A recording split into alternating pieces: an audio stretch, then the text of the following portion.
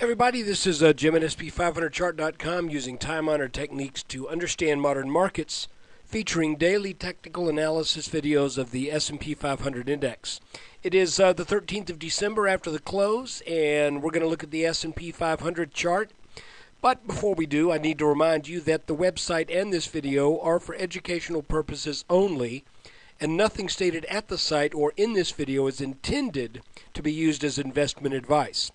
I can draw lines on charts, but you have to draw your own conclusions from your own research and make investment decisions that are suitable for your personal financial situation. And nothing has changed since yesterday. I'm still not a licensed financial professional, and I'm still just a guy who draws lines on charts. Okay, we're going to start the day off looking at the hourly chart. And because I just want to remind you of a couple things. This line we've talked about as now resistance. In other words, this red line right here will be extremely difficult for the market to get over if it even is able to make another shot at it. So once this line broke back here in the third week of November, you can expect a back test, which we got in early December, and then probably going to have tough sledding to get back up there. The second thing I want to remind you of is we are now looking at a completion of the minimum target, moving into a 5-minute chart here.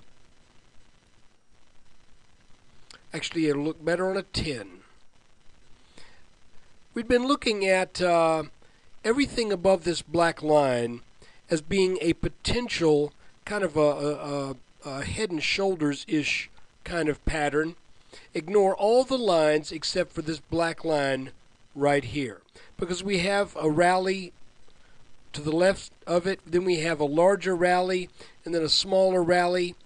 And even though that line broke, it regained, got back over the top of it, then yesterday traded below it, today briefly got over the top of it, but today the market traded down to that low 1220 area that this top has kind of been pointing to for the past few days. I was thinking yesterday that this 1229 area, 1228, whatever it was that was the low from yesterday, I thought that it was probably 1228 and change. I thought it was possible that that might have satisfied this pattern, but clearly today it appears that the market wanted to go ahead and get that job done. Now, why do these topping patterns have a tendency to create a move to the downside that is equal to the height of the tallest point and that area of resistance? And the answer to that question is, it's magic.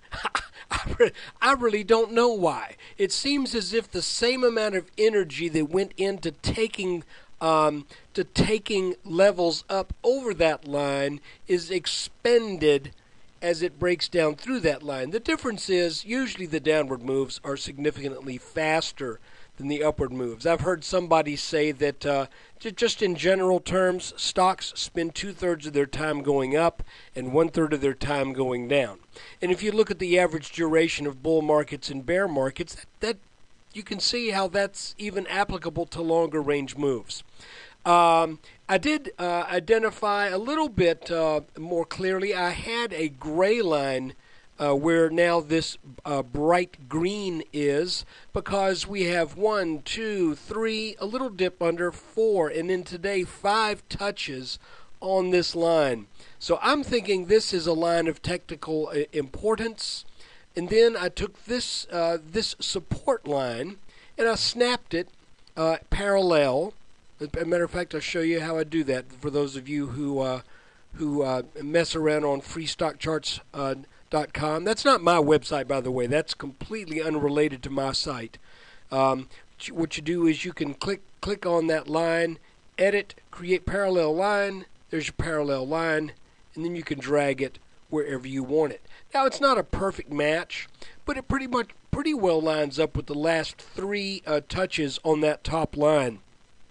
So if the market was to rally tomorrow, you would expect this line to probably give it a battle. And if it were to break that line, then you would know, well, this downward move from 1266 down to today about 1220. If we break that line at some point tomorrow or later this week, then you can probably take that as a signal that that at least this part of that downward move is over, and we're going to get some kind of little intermediate positive trend underway. You can also see that the rally today pulled back almost to the apex of the triangle. Well, that's a little bit. Let's look at it on an hourly chart.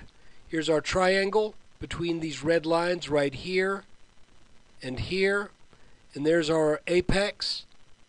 And remember, the apex is an area that tends to have some technical importance to it.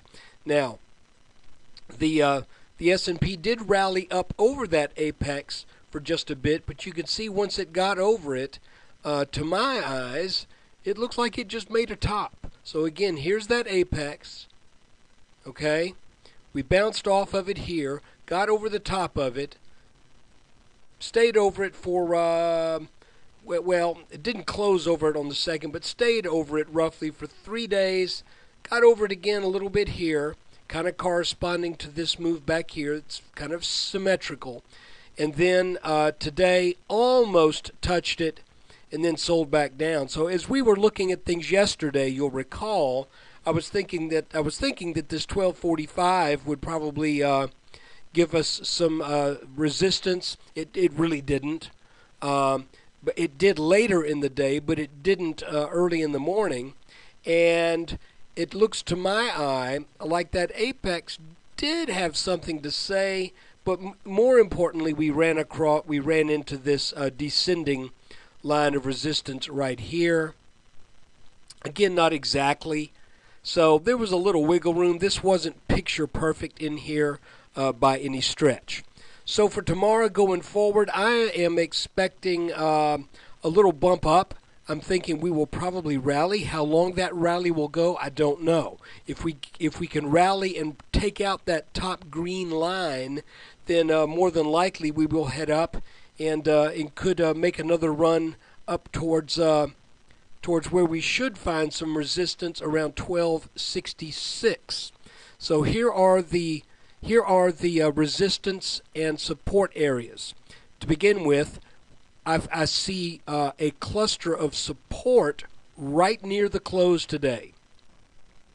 Okay, we've got this gray line, which is the minimum target of this kind of complex head and shoulders-ish top. Okay, that is not necessarily where you would expect to bounce, but it is a line that is technically important because that's where you would expect the minimum move to go to. Then we've got that descending triangle line that, although it was broken briefly late in the day, the S&P did manage to close just above this line, and again, this line should be support. And then we've got this descending bright green line from this little, I don't want to call this a channel because it's not really clean, because you've got, you don't have anything that touches it back here for about 3 days, but you do have 1, 2, and almost 3 points that define it. It's worth leaving on the chart.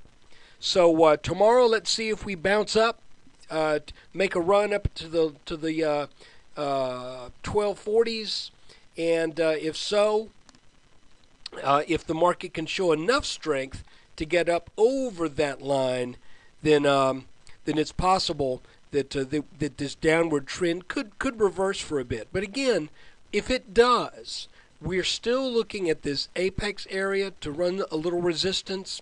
We're looking at 1266, which is a 4 times tested area of horizontal resistance. And then we're looking at the neckline from that big head and shoulders pattern, left shoulder, head, right shoulder. There's the neckline. We're looking at that neckline as really producing some strong resistance should this market have the legs to make it over 1266. So that is pretty much it for the day. Oh, I want to show you one more thing. If we go and look on a 2-minute chart, and I know that the Fed met today, and that adds a lot to the volatility, but that still sure looks like a well-formed little bear flag right there with that upward slant. And so that played out pretty well. Let's see. It is possible that this could be a bear flag right here as well. But it's a little interesting that we find it right here, because again, this is right at an area where the market managed to close. The S&P in particular did manage to close over 1, 2, and even if we count this minimum target line, over 3 lines of technical importance. And the last thing I want to show you, taking a much longer range view of things, I think this is important to keep in mind. As we look at this 3-day chart, I want you just to focus on two what I think are going to be very important trend lines. The first one is up here. This line is derived from the 2007 market top and the spring of 2011 market top at 1370. And you'll note that it almost exactly lines up with the right shoulder over here set in the summer of 2011. Now, I want to show you this line, okay, and it extends back here. It only highlights here. Hold on, I'll change that. There we go. If the S&P is able to get over this line, then I'm willing to say without too much reservation that the bull trend will continue. But it's got to get over that line, and that is kind of the first thing. Well, the first thing has got to happen. It's got to get over this neckline right here, but then it's got to muscle over this guy right here too. And if the market can do that, then my bearish bias at this point in time, I would have to question that. Okay. Additionally, there is this ascending blue line that is almost exactly the neckline of this inverted head and shoulders back in 2009 and late 2008. Not exactly, but pretty close. But you can see that this line does line up with the bottoms in the summer of 2010 and the bottom in the summer of 2011. Now, what is the significance of that?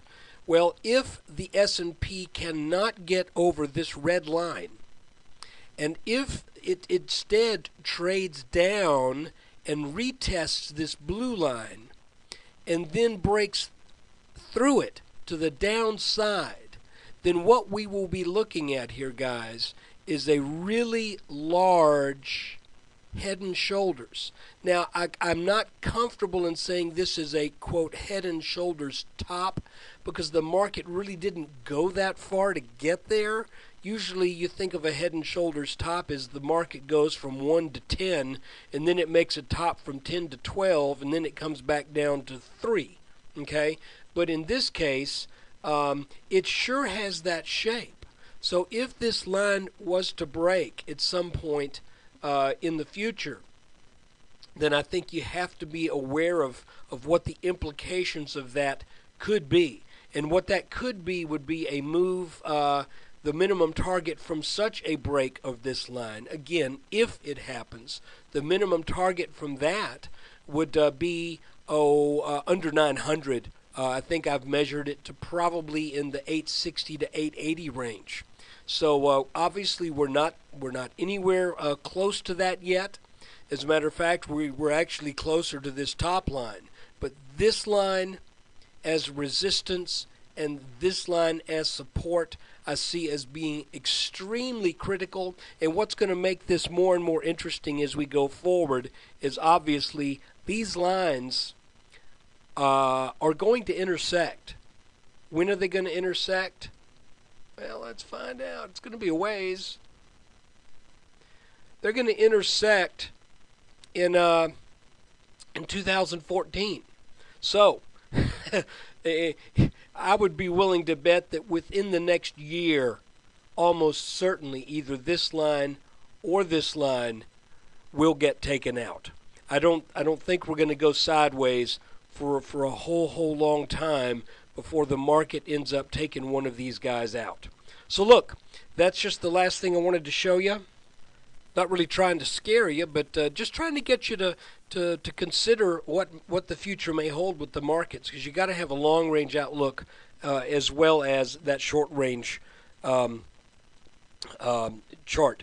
So look, thanks for watching the video. If you are a subscriber, I want to thank you for being one. And if you're not, I just want to ask you to consider it. It's cheap. It's $19.95 per month or $189.95 for a year. And there's a video at the end of every day. I may take a few days off here and there due to necessity, but I think I've probably only missed 10 days at the most in the past year and 2 or 3 months since I've been doing these videos. So look, thanks for watching. Hope you'll stop by SP500chart.com and check it out.